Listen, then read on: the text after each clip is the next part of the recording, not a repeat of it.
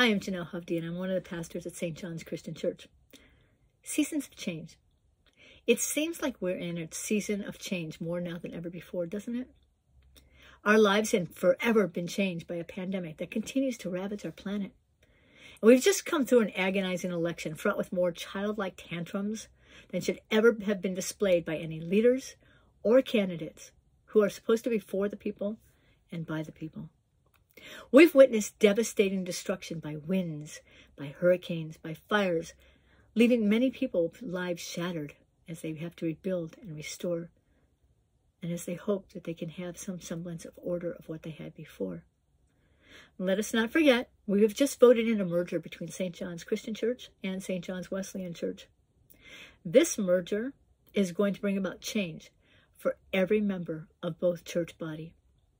Change is scary, and too often it's much more comfortable to cling to the past than to move forward into the here and now and dream of tomorrow's yet to be. If we continue to camp out in the past, we're unable to give 100% of ourselves to the present. And if we don't give 100% of ourselves, we're standing in the way of where God wants to lead us.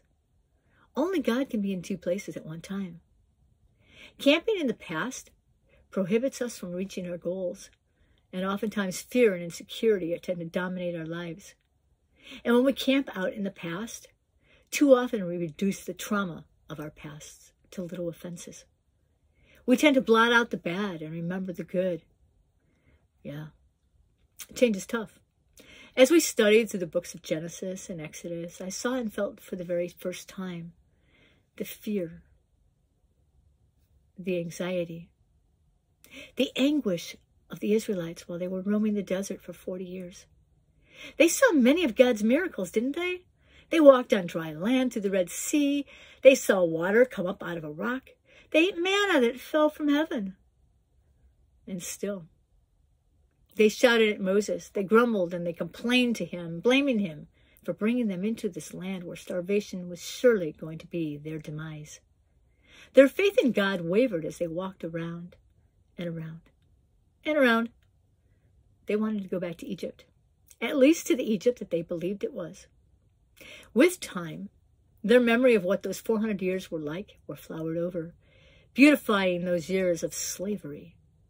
And yet those years brought with them a sense of comfort and peace. Those years were known. Here they are, wandering a desert, without a house or a home. They're totally dependent on a God that they really can't see to care for them and to lead them towards the promised land. But how? Why? Can't you just hear their conversations? Fear of the unknown. Flight or fight. And certainly they were in flight mode. They were lamenting and mourning their past, and only the solid rock that they knew that they had left behind was Egypt. And in this new freedom that they were in, the fear and insecurities of an unknown future, placing their trust and faith and hope in God, all were fear for them, fear of the unknown, fear of change. It's for the same reason that so many abused people don't walk away from their abusers. At least with the abuser, you know what to expect. You anticipate their actions as well as your own reactions. It may not be good for your body, and your brain knows that, but there is safety and a false sense of peace because of the familiarity of the past situation and the continual hope that the abuser will get better. And frankly, is the next person going to be better, or are they going to be worse? When I think of the play, Fiddler on the Roof, and I envision the Jews being forced from their homes in Anatevka, and I hear their lamentations as they echo in song as they're going far, far from the home that they love. They had lost hope. And yet their lives were not the most pleasant there in Anatevka, were they? Surely it had to be better than where they were going and the unknown of what awaited them when they got there, wasn't it? As I walk along the streets of St. John's, I'm mesmerized by the brilliant and fiery fall colors of reds and ambers and golds and browns. I've stood and watched the wind pull leaves from the limbs that once gave them life, watching some struggle as they are pulled away, forever changed. And as the wind carries them gently to the ground, they're now making a way for new growth that they hope will be bigger and brighter than they. They remind me that change means letting go of something old to embrace something new. Whether it is a habit, whether it is a mindset, whether it is how we choose to respond or how we choose to act, change requires letting go. Change is about hope.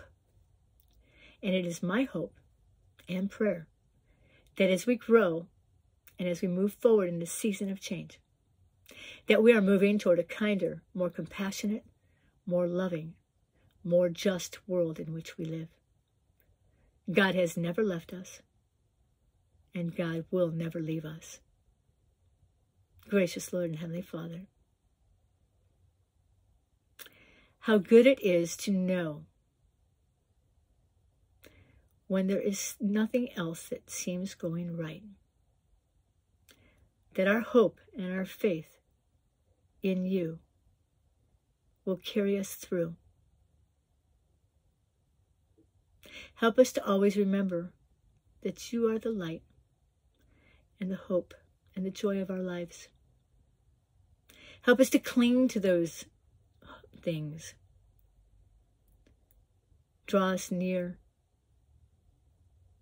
Fill us so that we want to draw near to you.